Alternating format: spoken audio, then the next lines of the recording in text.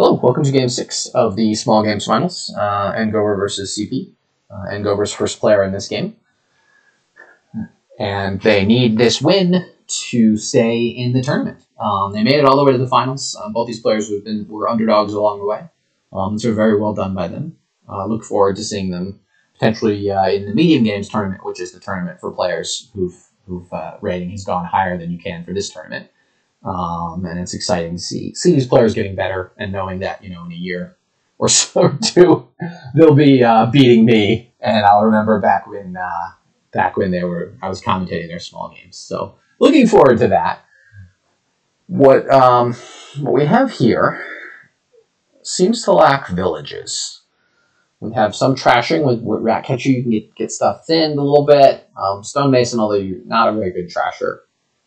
We've got some reliability stuff with Dungeon.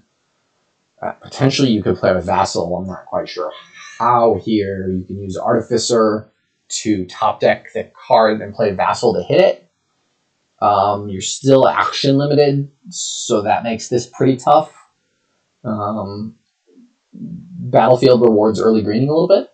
Commerce also rewards gaining cards. So this is, Stonemason for double Ratcatcher. It's a weird opening, but it seems pretty reasonable, and I would take a Dungeon there, I think, for reliability or just a cycle. But they take the silver and immediately hit 5, so hard to complain about that.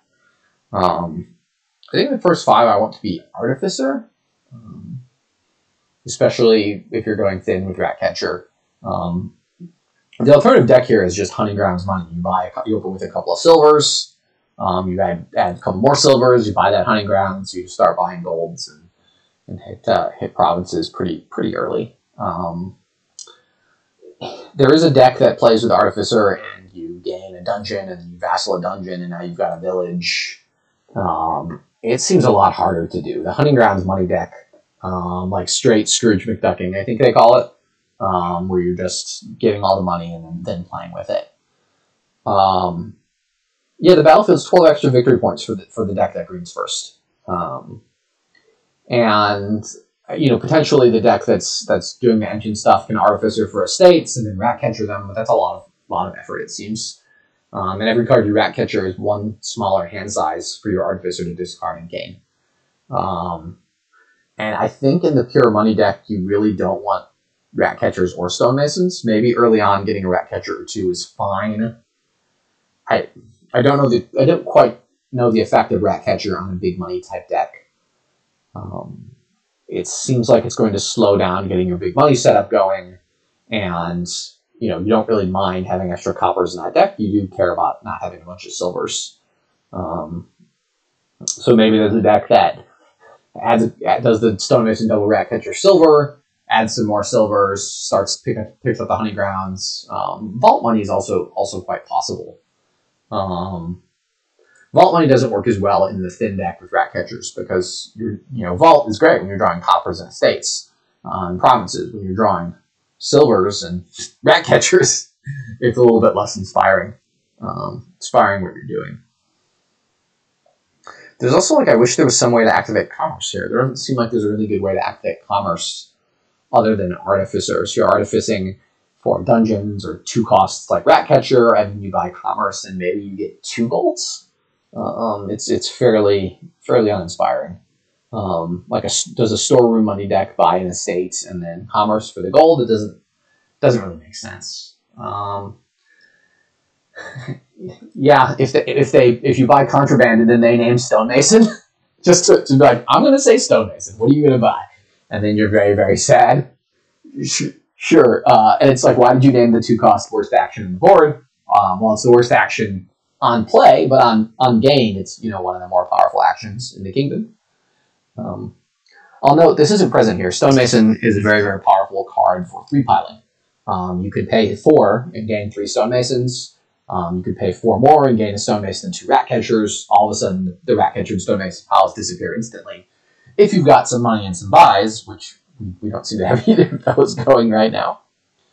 So Ngober plays the Vault. They're able to get 7 here, which is nice. I think you just take a gold. You want to add big money cards to the deck because we're generally playing kind of a variant of big money here. Really, you want to hit 6 as often as possible to get golds or hunting grounds. And then, you know, I think with Battlefield, this kind of kingdom, you're going to start provinces pretty much the first time you see 8. I don't like the hunting grounds quite yet. They've already got a vault. They've got a vault, 2 rat catchers, and a stonemason down there. So there's a lot of cards that can draw dead. I think I want the gold first. So at least if you're drawing 4, if you draw some stuff dead, you're also going to hit a gold. See if he gets an artificer. They seem to be going a different direction. I've got a couple of artificers. And they've also got silver. Silvers don't function well in the artificer deck. I think you want dungeons and vassals in the artificer deck. You know, we saw the sort of sad draw of hunting grounds. Then they get a vault, which is like they've got three dead draw cards, plus a stonemason terminal action, and 2 rat catchers to dead draw. So they've kind of played a weird hybrid money strategy. CP gains another rat catcher. We'll see what they do on 5. Anything other than the money deck, I want dungeons in on this kingdom. For Ngober, I definitely am trashing a copper here and buying a silver. Their deck cannot support any more terminal actions, so they need to, you know, they can thin coppers a little bit. Then they should be looking to rat catcher away this stonemason and the 2 estates, and then, you know, they've got 3 terminal draw cards in a fairly small deck still. Now they've got 4. The strategy seems a little bit off. Like, you really want golds in the deck with all these terminal draw cards. For CP, their deck, going for the artificer stuff, I think you want dungeons for cycling and reliability. You can also, on the second turn, you can play the dungeon before you activate your rat catcher, so you can have a better chance of hitting an estate to trash. And this deck really wants to get rid of, any kind of engine deck wants to get rid of those estates and coppers. So they did what I said, which is good. They trashed that stonemason. It served its purpose. It got them that extra rat catcher on turn 1. And again, they're hitting 5, which is pretty much the worst price point here. You really want to be getting golds before you do anything. If you went the pure money route, where you just bought a couple silvers, tried to get to 6 to hit the hunting grounds, you do get the hunting grounds before you get the gold. But the hunting grounds is also the first action card in that deck. I don't think you get any other action cards in that deck. I could be made to believe that you maybe add a dungeon or some rat catchers to that deck, but it doesn't feel quite right for the money-ish deck. Hunting grounds money is going to be pretty strong and would already be provincing at this point. And then you're pretty much every chance you get, you're going to hit 6 once you actually draw hunting grounds. So this could be discard 3 to gain a dungeon, buy a vassal. This could just be stonemason for 2 artificers. That doesn't seem to do that much. You know, the way this deck, I'm trying to figure out how this deck kicks off in a positive way. Something like vassalining and hitting your stonemason, and then you can play a vassal and hit a hunting ground. That feels kind of like draw neutral, but at least it's something. So Ngober's able to hit 8 here. Yeah. CP's deck will start to fall apart once you hit green. I think Ngober's deck, unfortunately, has already kind of fallen apart. They've got 4 terminal draw cards in whatever it is, 15-card deck. And you really need to be, you really only want 1 hunting ground early and then maybe a second hunting ground after you've gotten a couple golds. And maybe not until after you've started provincing. The hunting grounds draw so much, and you don't really need a ton of extra draw to make that deck work. Yeah, I don't think the Artificer Vassal thing works. I mean, that's why we both thought hunting grounds money was the best strategy here. Does Ngober have a rat catcher down? I would not discard here as Ngober. I would trash the estate, get the other rat catcher into play, and then play the vault. Yep, so they've got a province. Ngober got the gold. As I said, with Battlefield here, I think I'm just taking the province. They didn't trash the estate. I'm not quite sure why. They can know deterministically they've got gold and silver, and vault is going to be worth at least 3 money, no matter what when they play. I guess the nice thing about vault is you could discard the other vaults, but if those vaults were silvers, this would be a much, potentially a much better turn. Much less likely to dud. And I'm not sure why they're not discarding the estate. Yeah, maybe they just want to leave the hunting grounds out of the rat catchers out of the deck forever and pretend they don't have rat catchers anymore. So they either didn't do the math that I had done, or they did the math but decided it wasn't worth it trashing the estate. They should expect to see a vault almost every turn. And with vault, you start with 5 cards. You play the vault. You have 4. You discard. You go up to 6. So if you have 4 money in those 2 cards, if you have 2 silvers and a vault in hand, when you're starting 5, you can get to 8, which is quite nice. So whatever they are, estates, provinces, whatever. If you have gold, copper, you can get to 8. So potentially, vault money is good. So we figured out why they kept aside the rat catcher. I am not quite sure what to say. That was a strange. It's worth 6 victory points, right? They're getting all those battlefield points. They're potentially denying CP at least 2 battlefield points, but I think they're just hurting their deck pretty badly. The cost to your deck of having those estates in it and having that rat catcher in it, it's going to be tough to get that clean and get back around to provinces again. I've not looked at the statistics on this. I've not spent a lot of time with the Scrooge McDucking strategy, which is what Reddit calls big money strategy. It could be that vault big money is better here than hunting grounds big money. I could definitely be convinced of that. I'm not 100% sure, but as I said, with vault money, all you have to do is find 2 silvers and your vault will get you a province or gold and copper. So hitting, and then vault will always hit 6 money in a 5-card hand, no matter what. So even if you draw 6 curses, you can discard 6 curses and buy a gold. So vault is a nice kind of card for a big money type deck. It could be a nice card for other deck types as well. Normally, hunting grounds is better because it draws twice as many cards, but if you're drawing all green cards, then that's not doing a lot. Whereas vault, if you draw green cards, you're more okay with it.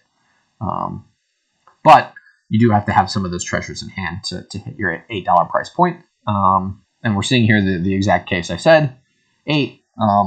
So the deck that has a bunch of extra vaults is, vault collision is better than almost any other kind of terminal collision. So, that maybe they just got that hunting grounds way back when they got it in order to try to line it up for a rat catcher to get all those battlefield points. Given how long it took, it seems at least possible that CP could have greened more aggressively, and by the time that they played that rat catcher on the hunting grounds, they only got 2 battlefield points, which would have made a worse play. Although they could have just not trashed it then and used it for the draw, which is not terrible. Well, it is terrible in a deck with 3 vaults, but in general, hunting grounds money is a good card. There's a game somewhere, Shanahan versus H-Roll, where we played like a pure hunting grounds money game. I think it was hunting grounds and ducat in a colony platinum game. And I think I bought two hunting grounds, 1 ducat, and then no other kingdom cards that game. And they tried to mess around and add a few other pieces, and the pure Scrooge McDuck strategy won.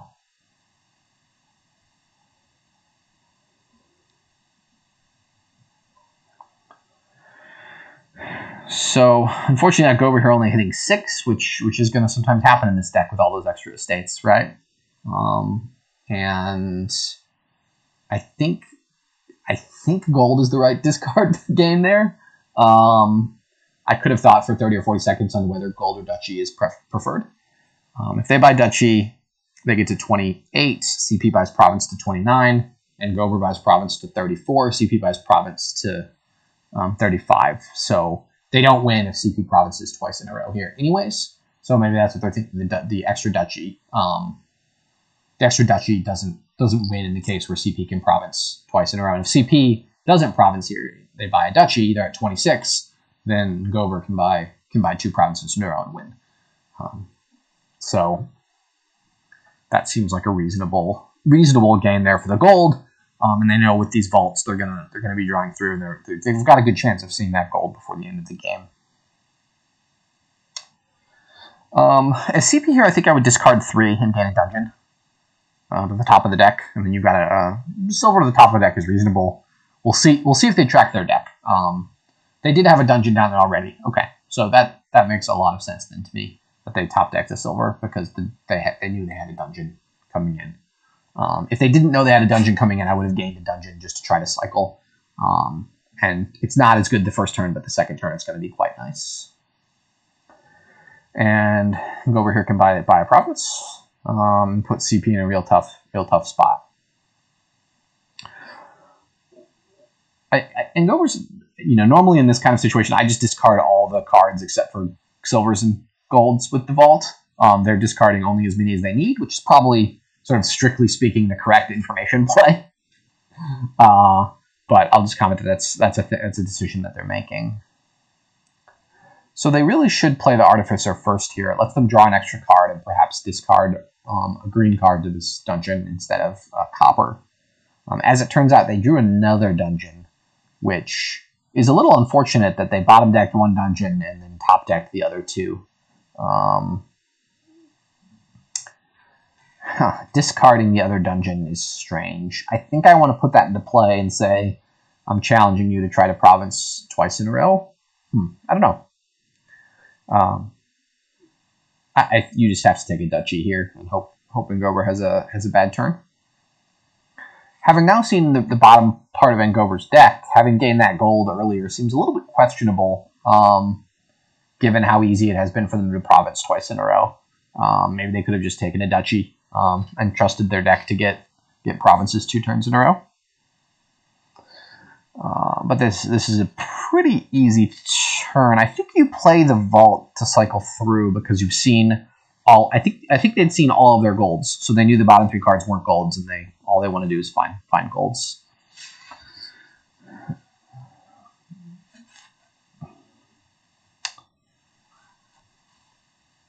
So they can discard copper province pretty easily, and then 2 coppers pretty easily.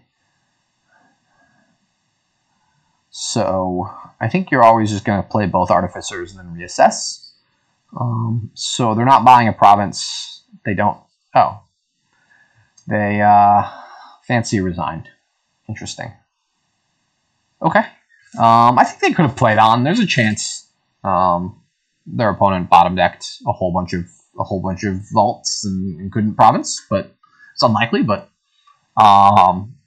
they figured it was that. So JCK, do you want to post a Game 7 alert in the Discord to let people know there's a Game 7 coming up? We get some bonus winner take all dominion.